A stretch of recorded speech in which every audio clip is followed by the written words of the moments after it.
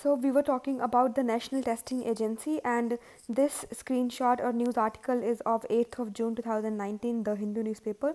We will be needing to cover only this point now, which I feel is important, that National Testing Agency would be conducting what all the tests. So JEE mains is there, NEET is there for MBBS and BDS, except AIMS and JIPMER.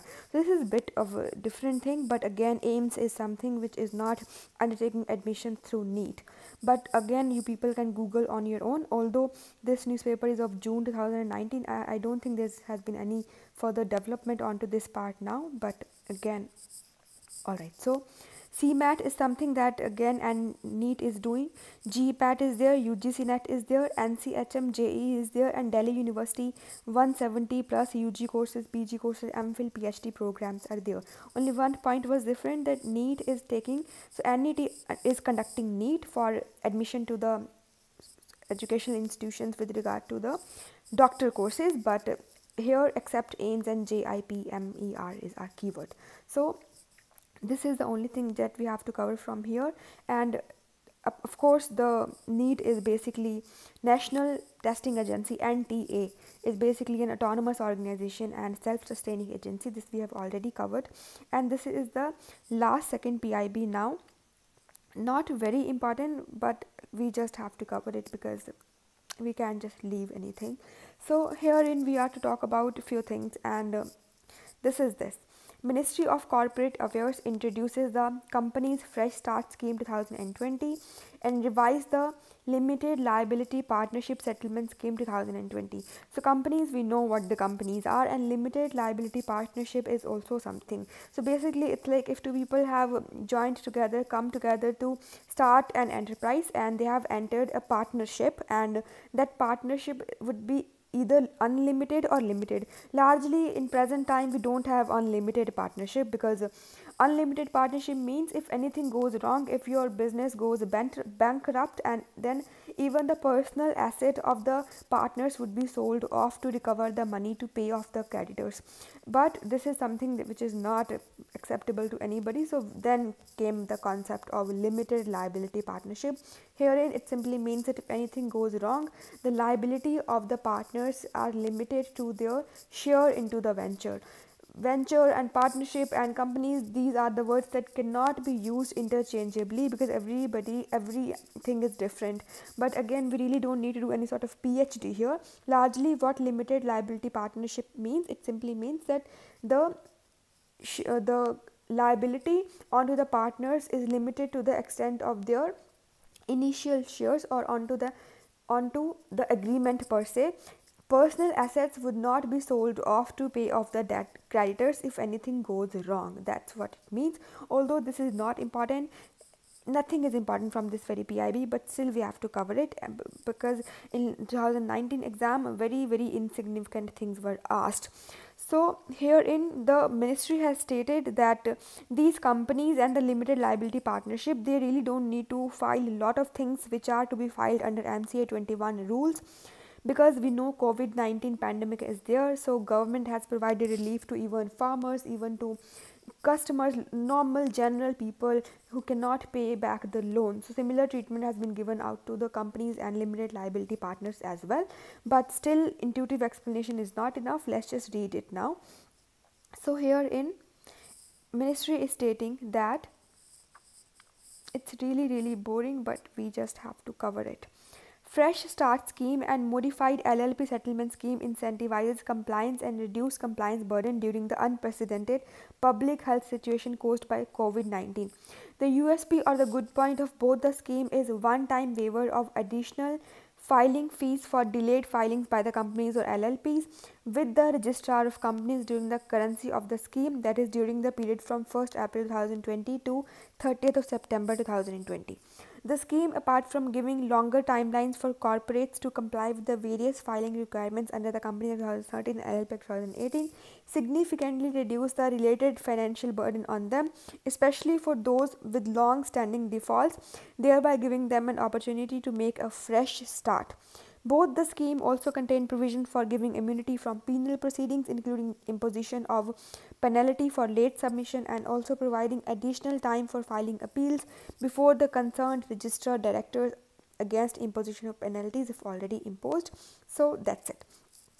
Just one point again is here, that the provision is immunity from only the things that are to be filed under MCA 21, because we're talking about the Ministry of Corporate Affairs here. But if company is to comply with any other law, and that too very good one, and it is undertaking substantial violation, then of course penalty would be levied. There is no doubt about this, but this was not important, still we have covered it. Now this is important, and this is what? This is with regard to government giving benefits to farmers on crop loan repayment due to COVID-19 lockdown. So what is it? So we know Government of India provides interest subvention to the farmers to the tune of some percentage. We'll see what the percentage is, but not here, because this PIB has explained this thing in a better manner. So let's just go through it now. So basically, interest subvention scheme for farmers is there. Interest means interest. If you have taken a loan from the bank, then you're bound to pay some additional amount onto the principal amount. We just call it interest. Subvention means government would be paying some percentage of it, right? And for farmers means for farmers. So it is available for agricultural credit as well as against Kisan credit card. All right. So either way, farmers are to pay 7% per annum as a interest to the bank. Here, either way, government is providing 2% interest subvention. So it would have been 9%, but because 2% interest subvention is right there without any condition attached. Only condition is that it has to be as agricultural credit or loan availed onto the Kisan credit card. You can't take loan for any other purpose and then expect any sort of benefit under interest subvention scheme. No, because this thing happened, the farmers, they really don't know much about these schemes, so they end up getting the loans which is not as per this very scheme. So here ethics comes into picture, but maybe we are deviating now. So effectively 7% per annum farmer would be paying without any condition attached, and herein 2% interest subvention is there by the Government of India. But if farmer is paying back this amount on a regular interval on a timely manner, then Government of India would be providing additional 3% as the interest subvention, and in this very manner effective rate of interest for farmer would be just 4% per annum.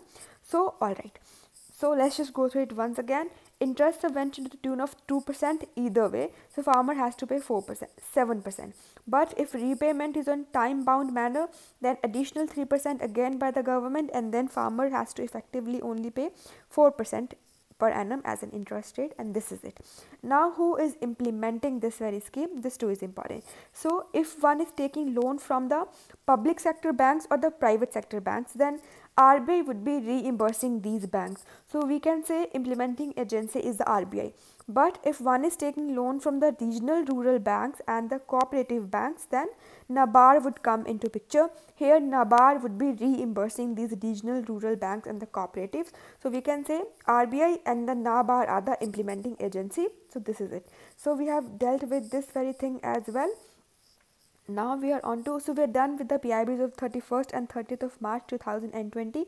There is just one clarification with regard to yesterday's PIB, which is stating that, which was about definitely this very thing, Sathi, and full form of Sathi was sophisticated analytical and technical help institutes. We have already dealt with this very thing. Only one clarification there was to give. Here in PIB has again mentioned that it is under Ministry of Earth and Sciences, and I really don't know why, because clearly DST has launched this, and as per this, and either way we know this thing, that Department of Science and Technology is under Ministry of Science and Technology, and here we can say it clearly. So DST launches Sathi initiative for building shared professionally managed strong science and technology infrastructure, and Department of Science and Technology is under Ministry of Science and Technology. It's right here. So maybe it is not very important, because many of the websites who are into UPSC preparation, they have just mentioned Sathi initiative by Department of Science and Technology. Ministry's name has not been mentioned, and either way DST is under Ministry of Science and Technology, so maybe we really don't need to think much about this. It could be a part or error on the part of PIB, but either way we're done with the 31st and 30th of March 2020 PIB. Thank you so much for watching, and good